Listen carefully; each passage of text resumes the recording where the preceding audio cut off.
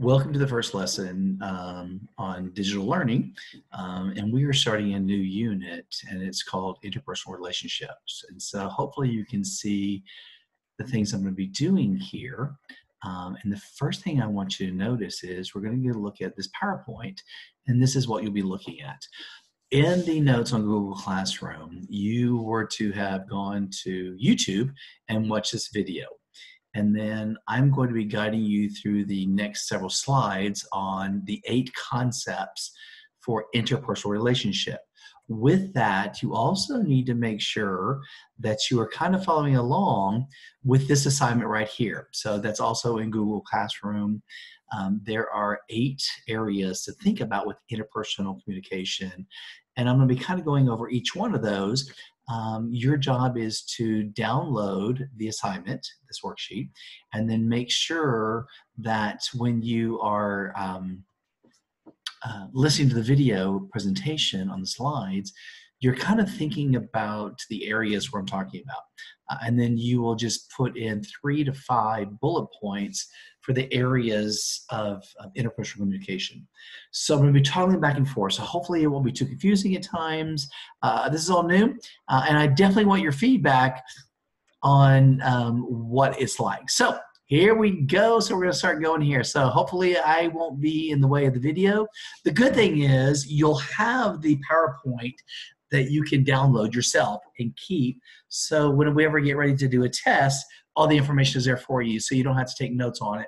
But I definitely want you to kind of think about what we're doing as we go. So these are the 8 areas for social and professional interpersonal situations. And so we're going to deal with each one of them. So the first one is making introductions. Now, on this slide, you'll see the things to make sure you include. So when you are introducing someone, you need to make sure you include their name and your name, and make sure you say it clearly, especially if it's someone with a unique name or if it's a loud situation. If it's just a small group gathering together, you probably don't need to scream it. But if you're in a larger group and there's a lot of people talking around you, make sure you're clear and loud with it. You want to make sure you say their titles and definitely the relevance of why that person is here. So as you look down there, it says, Kelly, I'd like to introduce Danetta Powell. And it goes on. So I want you to think about this situation here. You're in a group of 2 or 3 people, and you know one of them, but you don't know the other person. And so if you know that that situation is going on, you might want to introduce yourself. And so if you are going to introduce yourself, you would extend your hand. You want to make sure you get a good, nice handshake with them. Obviously not right now. We are doing social distancing, but in a situation, and you would say, hi, my name is Russell Larson. I am a teacher at Brentwood Christian. I teach 8th grade U.S. History and Bible, and I also teach high school speech and debate. Now, if you are introducing me to them, you would say, oh, by the way, this is Mr. Larson. He teaches at Brentwood Christian. He teaches 8th grade U.S. History and Bible along with speech and debate in high school. And so you would also want to include why they're there. He is at this gathering because it is a group of current and former Brentwood teachers and students. It's kind of like an alumni gathering. So you want to make sure you make everybody feel comfortable. You probably have been in a group with 2 or 3. You knew one, but you didn't know the other, and that's awkward. So start thinking about that. So here's some things to follow here. Now, the second thing. In a social and professional situation, making apologies is critical and crucial. If you did make a mistake, or if you have a reason to apologize, the first step there is you need to name it and claim it. So you need to say, I am sorry for making you feel X. Or I am sorry for marking a paper wrong. I am sorry for whatever. Make sure you're clear on what you're sorry for. And again, it's all about the sincerity of the apology. You need to sometimes offer an explanation of why. Well, I thought this was this, or I misunderstood the directions on the assignment. I misunderstood what your question was. I apologize. And again, depending on the situation, you name it and you claim it. You offer an explanation of why you're making the apology. Now, you need to say sure as like, what can I do to make it right? Now, sometimes you can't make things right, but by offering to make things right, it helps out. I'm sorry, I marked this question wrong on your test. Let me go to RenWeb and let me change it. Now, I might not be able to do it right now, so please make sure you follow up later. And if I forget to do it, let me know. So that puts some ownership on both parties involved. Keep it brief. You don't want to continue to go on and on and on, because then it's like you really aren't sincere about it. Take time to read that little part down at the bottom. Again, it's not very flattering, the person, and they're having to make sure they apologize for it. Giving directions is the third thing. Now, this could the example we're doing here is making sure someone knows how to go someplace, maybe if they're traveling. So I'm going to demonstrate about giving directions for this assignment. So communicating, the goal. This is all about interpersonal communication. What you need to do is you need to first make sure you have watched the YouTube video. That was the first post on there. The second thing you're doing is watching this Zoom presentation, following along with the slideshow. You should have already downloaded the first 8 slide sheet so you can paraphrase. When you are done watching the YouTube video, when you're done watching the Zoom presentation that you're watching now, your assignment is to write down 3 to 5 ideas. You can bullet point those on the first 8 slide assignment.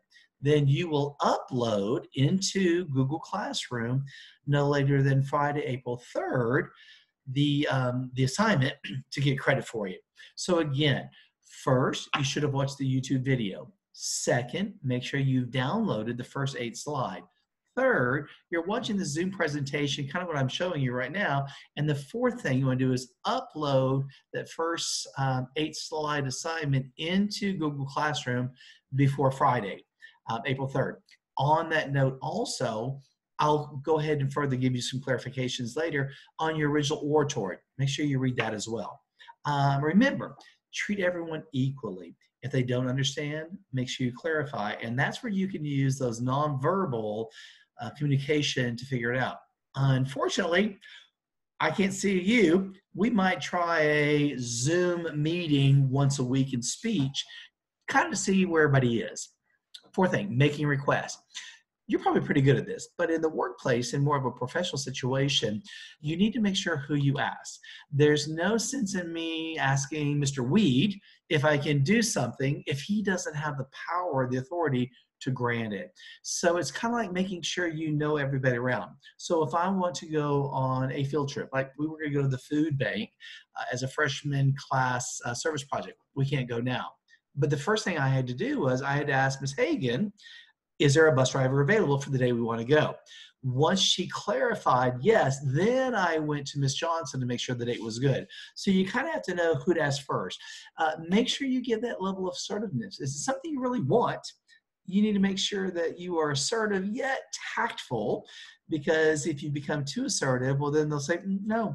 And you've been in that situation, I'm sure, before.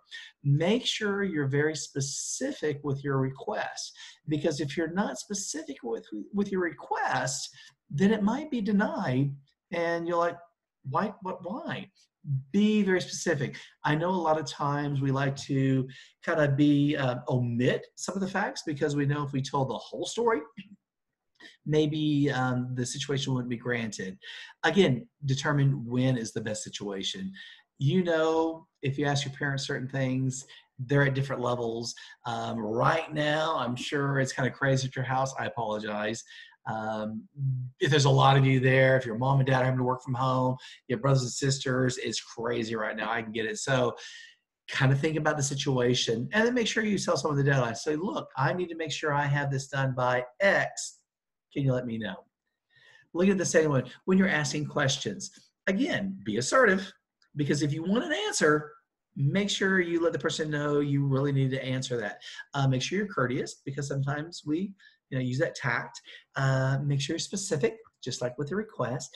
And what's the relevance of the question? So sometimes people like to ask questions just to ask questions. Well, make sure the question is relevant to the topic. Also, when you're asking questions, think about, has that question already been asked? If the question has already been asked, you should have been listening a little more carefully. Or maybe if the question was asked and you didn't understand the answer that was given, this is when you can ask for a clarifying question. So you see down at the bottom is some examples on there. And again, sincerity, as it says, goes a long way. Now, when you're answering questions, again, tact. Sometimes I'm guilty, I know, of maybe inserting a little bit of sarcasm. Depends on the situation, depends on if it's a social versus professional, making sure you're courteous, make sure you're specific, and again, the relevance of the question. And remember, there is never a bad question. And the only bad question is the question that's been not asked. That makes a huge difference. Telephone etiquette. Now, I kind of think this is kind of funny. Again, we don't answer a house phone often, but when you are calling someone and you want to leave a message with them, make sure that you're courteous. Make sure you're specific with your name, your phone number. Make sure you are giving clear information on why you called. Do you want them to reply to you? And if so, how do you want them to reply to you? If you are just calling to verify, usually that's good enough. So a lot of times the dentist office will call and they'll say, can you please call to confirm your appointment? All you have to do is call back and say, hi, this is Russell Larson. Yes, I received your phone call. I'm confirmed for my disappointment. But if it's something like, no, I have to change my disappointment, then you can offer a few suggestions of different dates, especially if it's a phone call and you have to leave a message. Make sure you think about the time of day. I get up at 5:15, 5:30 every day. I forget that sometimes, and I send text messages out way too soon, especially if people don't have their phones set to do not disturb. Text messages goes off. So make sure you're clear with that.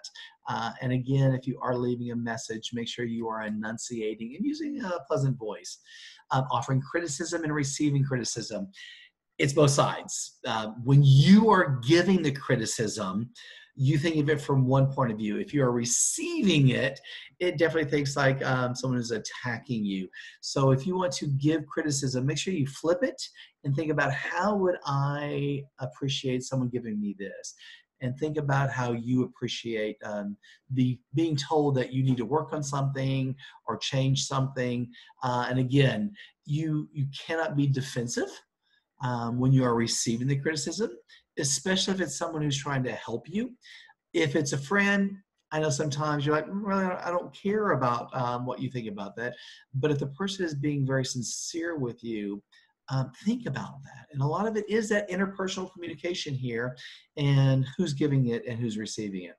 So the last thing, again, this is reality, dealing with people with gender, ethnicity, and age. Now, using all this technology, trust me, it is a little bit out of my comfort zone. I don't like teaching to a screen. That's kind of weird right now. I do like to teach it in front of audience because you get that feedback. But this is the part that you need to be very specific with the interpersonal relationship. If you are dealing with someone older than you, be a little more giving and patient, I guess. You can ask Mr. Mayfield. I have bugged him a lot about using this technology, and he's been very patient with me. When you're talking about the difference of ethnicity, there's different cultural beliefs, there's different ideas among that. Be sensitive to trigger words possibly when we're talking about ethnicity and gender as well. So again, I like the bottom there is treat people as people first. And again, understanding there are differences. All right, so this was our first lesson. Let me see, I'm gonna stop sharing the PowerPoint right now. And so, I know a whole lot of Larson right now, I apologize. So you need to make sure that you have watched the YouTube video on interpersonal relationship. You have downloaded the first 8 slides assignment as a worksheet. You have watched this Zoom presentation, and now you're gonna go back and put 3 to 5 bullet points onto those first 8 slides, and then you're going to upload that into the assignment area that's on Google Classroom. And so make sure you do that. Don't wait to the last minute. It is due Friday, April the 3rd at 11:59 p.m. and then it locks out. I'll be monitoring to make sure that you're getting things done. So again, we're going to just do 2 lessons this week. So look for a lesson later on that'll be due as well. All right, take care. God bless, and I miss you guys. Bye.